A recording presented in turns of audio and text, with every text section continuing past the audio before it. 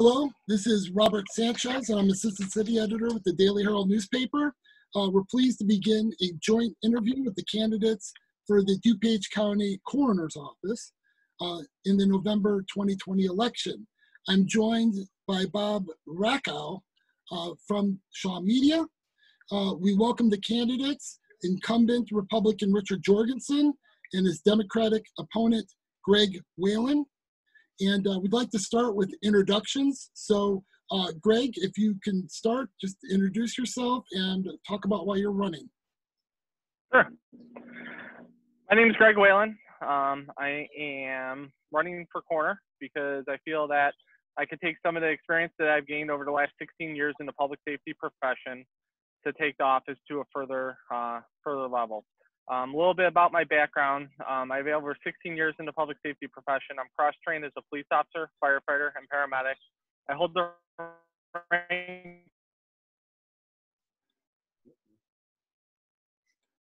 for their entire department. Spent a considerable amount of time earlier in my career with SWAT team.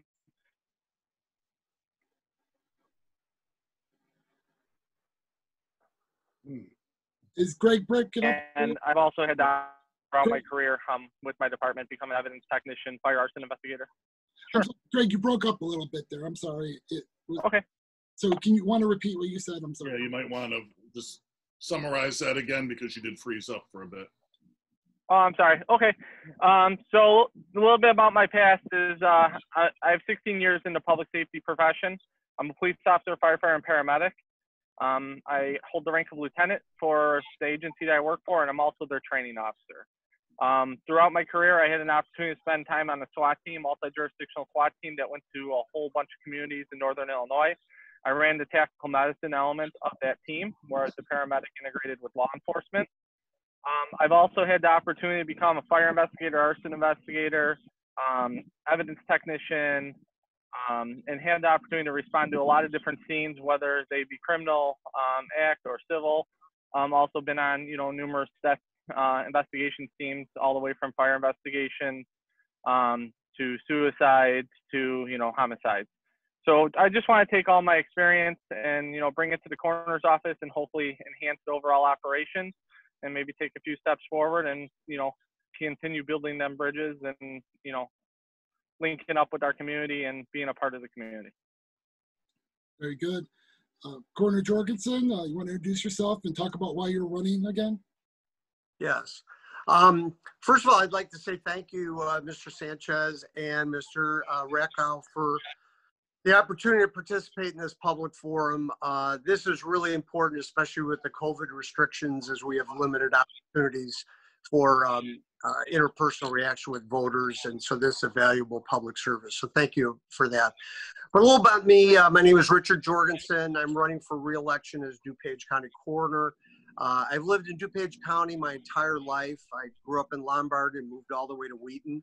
I've been married to my wife, Ann, for 40 years and 2 adult daughters, 2 wonderful sons-in-laws, and 2 amazing grandsons. I went to Loyola University in Chicago, medical school at Stritch School of Medicine in Maywood, and spent 5 years there with surgical residency. I finished my formal education at Milwaukee County Hospital doing fellowship in vascular surgery. After that, I went out into the community and I practiced trauma and vascular surgery, mainly at Central DuPage Hospital in Winfield for 20 years before I had to stop doing that due to severe allergies and chemicals and fabrics in the operating room. But during that time, I built and administered a medical office. I had 9 surgeons and 25 employees in my practice. I cared for over 40,000 patients and performed over 10,000 operations. I have extensive experience in science, compassionate patient family care, trauma surgery. This all led me to the coroner's office, where I've been able to use my experiences helping the citizens of DuPage County. And for the past 8 years, I've served as the coroner, caring for the deceased in a respectful and dignified manner, and their families with compassion and open communication. I've presided over the administration of this office, and during that time supervised over 42,000 forensic investigations, 87 homicides, and sadly 600 overdoses and almost 800 suicides. I'm proud of the work in this office for the citizens of DuPage County, but there is more work to do, and I'm eager to continue the work of administering this office and the issues that have plagued us, such as overdoses and suicides.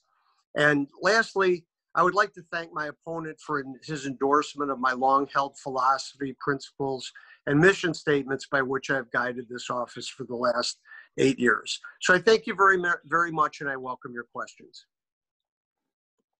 Very good. Greg, I wanted to ask you, you ran for sheriff last time and did very well in that race. Greg, why did you decide to run for coroner after making that run for sheriff? Sure. So I have a passion for law enforcement. That's been my whole career. My whole career has been committed to public safety. And in the political environment, there's really only 2 elected law enforcement positions on the county level. One is the sheriff, and the second would be the coroner. So that's what could draw my interest to the coroner's office. The other part of the coroner's office that's really unique and interesting in itself is that it's all based on forensic investigation. The investigations are more technical. You have forensic pathologists working to help, see things that are going on with the person, the investigation on its own. So it's more of an all-encompassing law enforcement function, and it's a critical function in county government. And it's kind of what drew my interest to this race. Okay. Mr. Jorgensen, can you talk about what you feel differentiates you from your opponent in this? Sure. Happy to do that. Thanks for the question. I think what basically is I have a lifetime of experience. I created and ran a large medical office with a revenue of about $6 million. I'm used to administering large budgets and handling employees and administering an office. I also have extensive medical and scientific experience, which is the core of this office. So though we have one of the finest board-certified forensic pathologists working for us, the experiences I've had in life and the experiences I've had over the last 8 years of running this office, I believe puts me in a completely different standing than my opponent. Greg, I did want to ask that question. Do you feel it's necessary to be a medical professional, to be a doctor, to be a coroner? I don't. And even the state statute states that the position's essentially open to anyone over the age of 18. But it is a law enforcement position by state statute. They report to the Law Enforcement Training Standards Board. So I don't necessarily believe that that is an absolute critical portion. I believe some of the experiences I have, obviously I can never compete with Dr. Jorgensen's experience in the medical profession. Highly accomplished, highly educated in the medical field, and have all the most respect for what he does and what he's done in his past. I just have a different perspective of that experience. I have kind of the field experience, responding to the scenes, dealing with some of the incidents that occur that end up being brought to the hospital, and then unfortunately some of them that end up in the coroner's office. Robert, if I could interrupt, Robert, could I just point out that what Mr. Whalen just said is completely false and is the wrong agency to report to. So if he became the coroner, he would be responding to the wrong agency. And since this is a law enforcement office, it is really critically important to know the laws that we operate under. And that's a very important aspect of the job. Well, let's talk about what you've accomplished, Mr. Jorgensen. Looking at the office, do you feel like you've changed the office in any way during the time that you've been running that office? Yeah, I would love to have a lot of time talking about that. I've completely changed the office. When I came to the office, we did not have uniforms. We did not have education. None of the deputies in my office were certified. And we did not have a continuing medical education program. We did not have a wellness program. And so I changed the entire staffing model of the office to allow our employees to be healthier and to for their workplace environment. I instituted a training program so that all of our deputies now go to continuing education and training, and every employee, every deputy, including myself, is certified to national standards. Some of the other changes I've made, we used to make 5,500 paper records. That was a huge waste of time and expenses, and I very quickly, when I came there, converted my office to an electronic record. And then lastly, I'd like to say that when I got there, we were $75,000 over budget.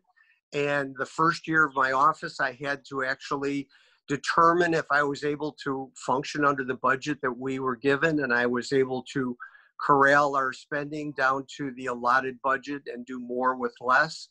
So those are some of the things that I would say that I've accomplished actually quite early in my time. Greg, when you look at this office, what do you feel is the most important aspect of the coroner's job, the way you see it? And then how will you handle that task better than your opponent? So overall, the mission, the whole responsibility of the coroner's office is determining cause and manner of death. Obviously, in order for that to be done, we have to have the employees and the support from within our employees to make that happen. We have to have them properly trained. We have to have the amount of employees we need, the equipment that we need. And understanding that from, knowledge I have recently provided to me that, the coroner's office deputies are currently undergoing contract negotiations right now. And I understand that there's a lot of contentious moments in contract negotiations, as there is in many negotiations on the labor management side. But I believe there's a lot of areas for improvement. A lot of areas for working with the overall conditions of work and trying to help improve the overall morale within the agency that will help make it more effective. Obviously, if I'm elected, I'll be able to take a look at all the internal operations of the coroner's office that I may not be privy to right now, being an outsider. But I'd be able to take a look at it and see what we could do to make things more efficient and bring things into the next century, with technology and everything else. So you feel like there's aspects of that office you can improve? Absolutely, because mainly, the coroner's role is a management role, leadership role in there. It's a leadership of an agency. It's essentially a law enforcement agency that, has a task to do, independent of our traditional law enforcement agency. So bringing the experience I have as a supervisor, all the training I've had, training from Northwestern I've had, bringing that in there for law enforcement and modernizing the agency and building up a strong rapport with the employees, I think will definitely help bring the coroner's office to a next level. Okay. But Greg, is there one specific thing that you feel like the coroner's office is not doing or could do a better job with? Oh, absolutely. I think getting out and communicating with our community that we serve is a huge part of the coroner's office. Coming into this election, looking on the DuPage County webpage, there was only a matter of a handful of press releases. Since the election's kind of gotten closer, the press releases have increased. Communicating with the residents, communicating with the people that elect us, I think are an absolute huge part of this job. And I also like to see the coroner's office take things a step further and start working with the preventable causes of death. DuPage has a great Narcan program that's out there right now. Well, let's take that a step further and get some grant money and start supplying EpiPens, something that's costly that could save lives. Recent state law that got passed, to allow EpiPens, with police officers and stuff like that. That's all stuff that we could do and start finding grant money to make that happen. I have experience writing grants. This year alone, I brought in almost $100,000 in federal grant money to my department. The grant money's out there. You got to know where to look for it, and then, work with our other elected partners and do joint operations and bring this together so that we could actually make an improvement in our community. So, Mr. Jorgensen, any areas of improvement that you would see in the office that need improvement? Well, I just have to question my opponent as to what he's talking about as far as technical improvements. Our office is one of the leaders in the state in both electronic record and its online presence and the IT that we have available. And in response to us getting out in the community, one of the difficulties of you being there and me being here, I have in front of me, I can just show you here, I've got an entire sheet of paper on both sides here of the community involvement that I had last year. It's on single line on every page. For example, Hope Task Force, going to different meetings, Lions, Rotary, all that type of thing. Just in the last couple of weeks, I've spoken at 2 different homeowners association, the Lions of Wheaton, the NACO organization, presented my budget at JPS at a public meeting, Prevention Leadership Team, Behavioral Health Collaborative. And then lastly, the press interaction. I would say that I'm available to the press at all times. I have an entire piece of paper here of single interactions that I've had with the press within the last just couple of weeks, and they include national things like NPR, World News Tonight, ProPublica, AP Wire, Washington Examiner, and all of the reporters at the Daily Herald recently, and the Air and Press from Chicago. So I have been very available to the press. I've been very available to community, and really question why that would be addressed to me, as I have really reached out as much as I can to be available. So obviously you take phone calls from a lot of media. But what about press releases, the number of press releases? Do you think do you want to comment about the number of press releases your office does? Yeah, I basically my philosophy on press releases is if there is a single question by a reporter, I will answer that reporter. And for example, today I had 2 different calls from 2 different reporters. I answered their questions and directly dealt with it myself. And I, if there's more than one question, I put out a press release today because I had 2 questions about the same thing. So that to me means that the press in general is interested in that. One of the problems with the comment from my opponent is not really knowing how press releases work, in that we do not leave press releases up all the time. It gets very clogged and blocked there. Some press releases, like my 2018, 2019 opioid review, I keep up there all year long because that's critical data to be available to the public. So some press releases, for example, if we had a person who died and 3 months later, there's not a reason to clog up our pages with a press release. So it's very common for agencies to have a timeline where the press releases are removed. Okay. Bob, did you have a question, or? Yeah, I'll start with Mr. Jorgensen. Could you discuss just a bit how the pandemic has affected your office, what challenges specific to your office it's presented, and how you've handled it? Right. Well, one of the most important things that I did early on in the pandemic was to try to help the community in planning and preparation. As you remember, early on, there were estimates that we were going to lose 1 million people in America. And so one of the things that I did was to go out and purchase a mobile morgue and the equipment to run that mobile morgue, and doubled the amount of, I hate to say it, but storage space for deceased persons in our office. I then called every hospital and every funeral director in DuPage County and kept in communication with the doctors on the different staffs. And so initially, at least, I did a lot of work involved in trying to prepare the community for the anticipated number of deceased persons. I'm very happy to say that in DuPage County, that never happened. we never were overwhelmed, and we never had the amount of deceased persons that were predicted.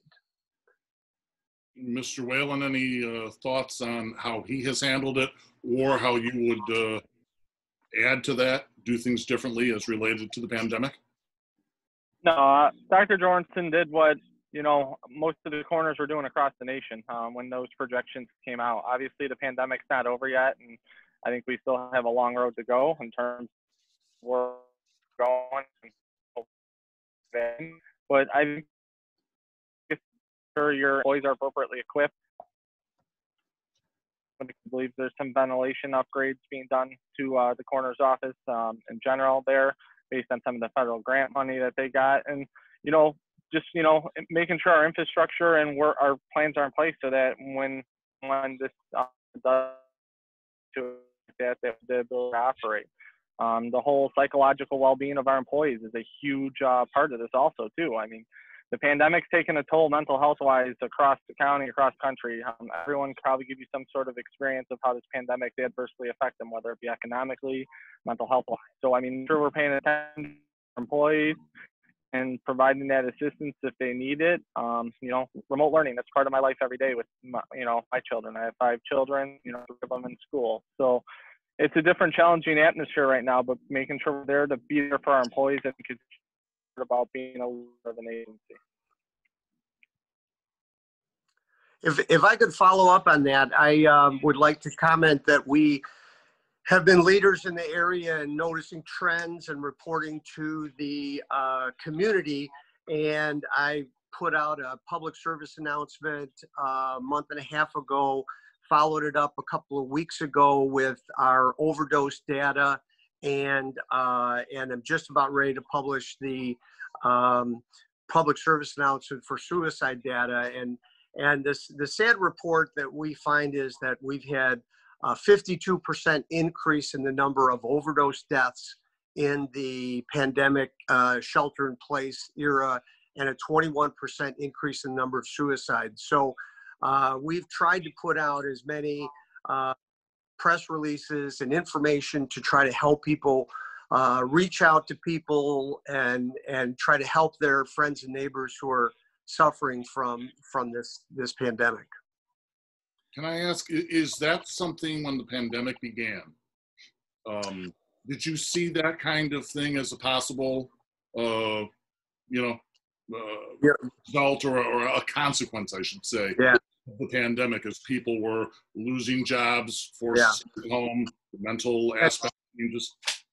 That's a great question, Mr. Recco. I think that no one has predicted this. First of all, none of us have ever been through anything like this in our lives. So predicting that would be virtually impossible. But one of the unintended consequences of this shelter in place was the tremendous toll that it's taken on the mental health of all of us. And when I evaluated every single one of the people who died of overdoses and suicides in the first 6 months of this year. And actually in January and February, we were kind of low, and the numbers were looking good. We didn't have as many overdoses. But as soon as we got into shelter in place, those numbers went up. And as I looked at each one of those cases, there was every single one of them had mental health history, a history of depression, a history of being alone, a history of having financial or marital difficulties, and or being an addict or in recovery. So almost every single person that died of an overdose or suicide had one of those factors. So honestly, that's one of the reasons I put the press release out, or the public service announcement, because we need to reach out to the friends and family who are vulnerable and try to help them. Mr. Whalen, any further thoughts on that? Other ideas you would have, as pandemic is not concluding anytime soon, though we are making progress, but we'll probably continue to see some of these consequences. I think the continuous focus just needs to be on, making sure that the mental health assistance out there is available. A lot of times, I think, we see it in the field right now on, the paramedic side of things. There's a lot of people that are extremely afraid to go to the hospital, and they're delaying their care because they're afraid that they're going to go to the hospital or they're going to go to the doctor's office and they're going to be exposed to the COVID-19.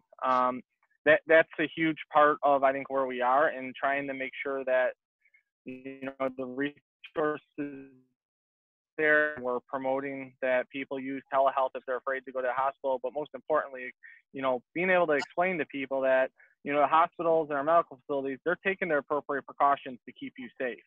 And, no one wants to be in the hospital, but if we start delaying care and we start delaying cardiac care, we start to, we don't go to the hospital with abdominal pain, or we start suffering, on our mental health element, and there's some help that we can get and we don't get it, that's how things start to spiral and go backwards. So we just need to make sure that people know that that option's out there, and there's availability to get them to see the medical care, the professionals, mental health professionals they need to see without jeopardizing their overall health and well-being. Bob, I had one other question I wanted to pose. Mr. Jorgensen, maybe you could start. What could you discuss the coroner's office role in terms of education and advocacy as it relates to our students, especially the high school students? We're constantly seeing reports of drugs, vaping, things that they don't fully understand. It's moving much faster than most parents can keep up with. What's your role in that area? Well, I'm very proud of what I and what my office have done in that area. When I first became coroner, I had never seen the amount of overdose deaths as a doctor that I saw when I became coroner. And in 2013, when I was the first year, the full year that I was a coroner, we had 18 deaths in July, one a day, and it just shocked me into action.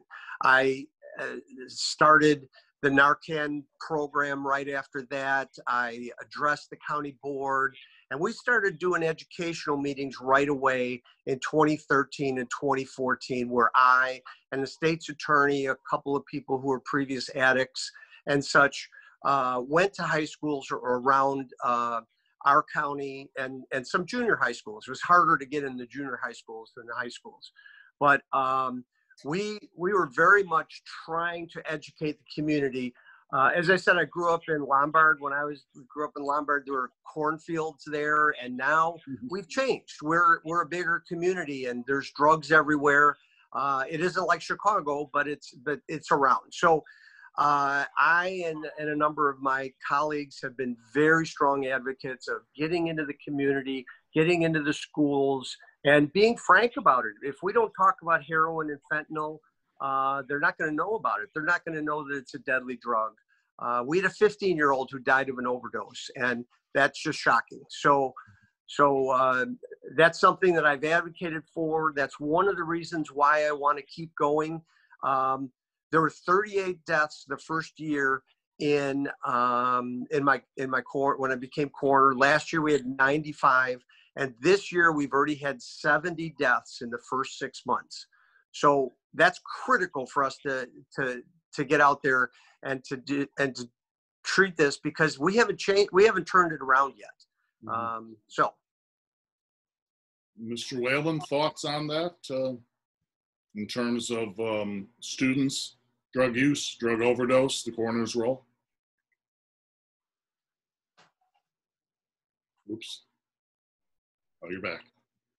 I'm back. Sorry about that. Something happened. Did you need me to repeat that, or did you?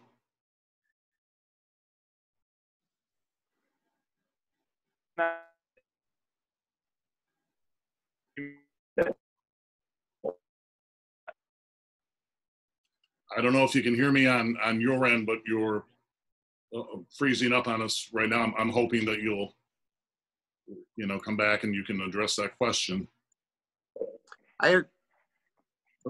If he can't speak, I'd be happy to address one other issue that has been really an important issue. And that is the influx of different and new drugs in the county.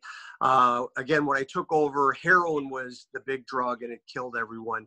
Now we have new drugs in the area that they're ingested and they're smoked, And in 2015 and 2016, we started converting from heroin to fentanyl, and now fentanyl is the #1 drug in the area. I actually was one of the leaders in identifying that trend because we were very careful about looking at every toxicology. And I just put out another public service announcement about we've got 2 new drugs in the area that are now beginning to come into America, and they're being found in DuPage County, and we've identified it because we do very sophisticated toxicology tests. So it's really important to keep on top of the science of this and the investigation into how these people die, so we know what these drugs are in the area.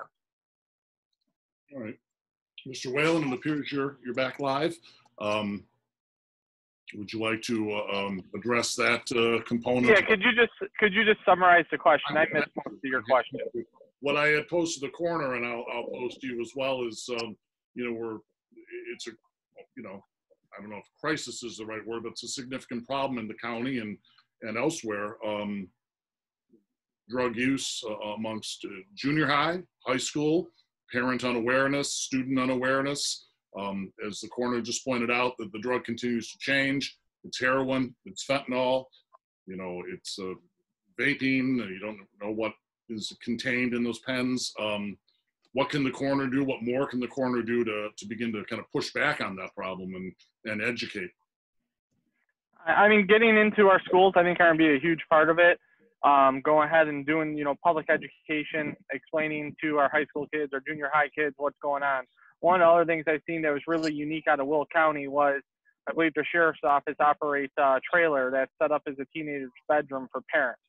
So it's set up where they would hide all their, potential drugs and stuff that they would have, and that they go to a lot of public events like fairs, street days. Obviously, we're not doing a lot of these right now, but they have these events that are out there, and they bring this trailer out there, and they go through. It's only for the parents. You have to be a parent to go through there. If a kid wants to go through there, obviously they're not going to go there because they're not going to show them what we know.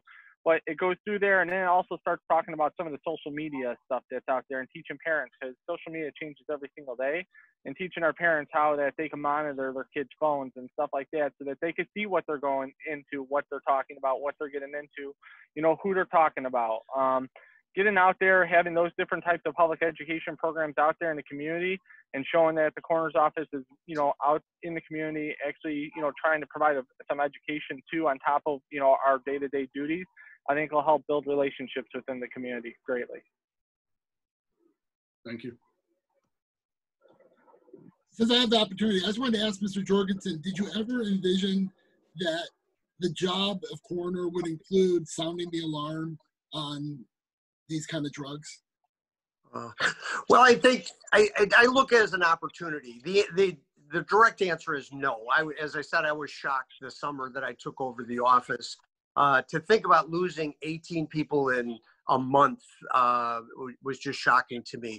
But it's also an opportunity, and I was glad to be in a position to use my medical knowledge and my position to be in the community, to go to the high schools and to try to talk to the community, Rotary, Lions, Kiwanis, whatever we want to talk about this, because it is a great opportunity to be able to do that and sound the alarm. But honestly, I never thought that would happen. And obviously, as a doctor, I was in the community knowing about that. So. And Greg, just to be clear, so, Mr. Jorgensen has done a lot of outreach and advocacy about the heroin problem. I'm assuming you're going to continue that if you're elected. Absolutely.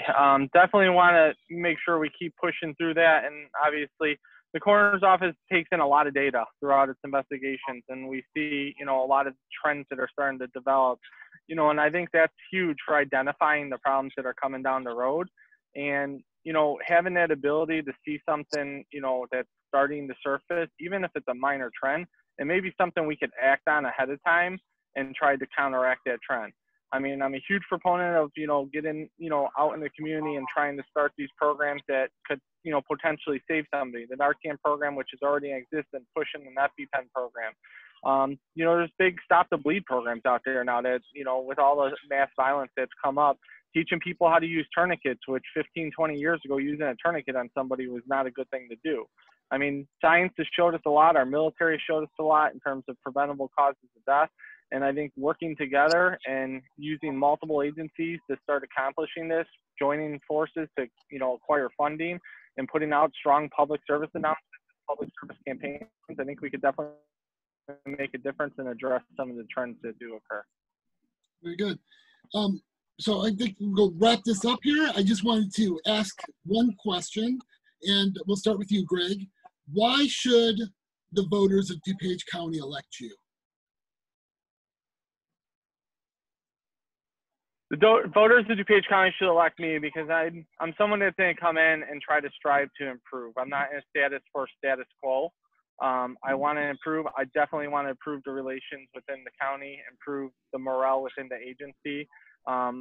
You know, contract negotiations are always the stressful time, and that's be something I definitely like to work with them on and try to help them get a contract that they feel that they fairly deserve. And that was a fair contract. Obviously, we have financial parameters that we have to work within, and that's a huge part of everything. But there's a lot of give and take in contract negotiations that we could, you know, hopefully enhance their overall working environment and make them feel that their jobs are secure, that they have nothing to worry about in terms of secure, that we have fair and consistent discipline across the board, and that our wages are competitive. Because in the end, the most important part of any agency out there is the people that are out there on the line working. And we got to make sure that we get our people and they're properly compensated, they're trained, and that they want to stay there so that we don't have a revolving door. Because having a revolving door in any agency creates nothing but just, you know, waste of time and training people to go somewhere else. We want to try to make sure that we have that ability to, you know, retain our people and use them as the valuable asset that they are. The other elements that I bring to the game is obviously I'm not from the medical profession in terms of Dr. Jorgensen's experience. I'm from, you know, the public safety profession. So I bring a different perspective out to the table in terms of making sure that, you know, our investigations are, you know, done, rapidly, that we're getting information to the media that may need that information. And obviously, most importantly, we're respecting the rights and, you know, the dignity of those who have died and being a resource to the family so that should, you know, they need any help or anything down the line, that they would have that opportunity. And, you know, my family's gone through a situation where we dealt with a coroner. And I have to say, there's nothing but positive that, you know, we came from dealing with the coroner and talking to him. And he was more than open and explaining stuff that helped us, you know, as a family rebuild after the incident that we had. Mr. Jorgensen, I want to give you the last word on this. Why should the voters of DuPage re-elect you? Yeah. Well, thank you. And again, thank you for your time. I really appreciate the opportunity to do this. But I think the basic answer is that I've had extensive training and experience in my life in medicine, forensics, and administration. And I want to continue this work. I offer that lifetime of experience to serve the DuPage County. We have 917,000 people by the 2010 census. And it's a huge area. It's a huge responsibility. Administering a multi-million-dollar budget is critically important. Knowing how to administer a budget. We haven't had the time to talk about it, but as you know, Mr. Sanchez, the county board has told us to prepare a minus 10% budget. My opponent hasn't talked about how he's going to do that. I have had to prepare that and do that each year. I'm used to doing that. I think it's critically important to have somebody who knows how to handle a multi-million-dollar budget and a large office, and at the same time have the medical experiences and lifetime experiences that I've had. And thank you for the opportunity. Thank you very much. That concludes today's interview. I want to thank our candidates for participating in this discussion, and I appreciate their participation. Good luck on the campaign trail. The election is November 3rd. Early voting begins September 24th. That will include mail-in voting this year. We encourage all voters to research the candidates and issues in all of the races and to make use of the Daily Herald and Shaw Media, as part of their research. Ultimately, informed voting is one of the most sacred obligations a citizen has if a democracy is to flourish. Thank you for watching and stay well. Take care. Thank you, Mr. Sanchez. Thank you, everyone. Thank Thank you, Dr. Jorgensen. Good luck. Appreciate it. Thank you.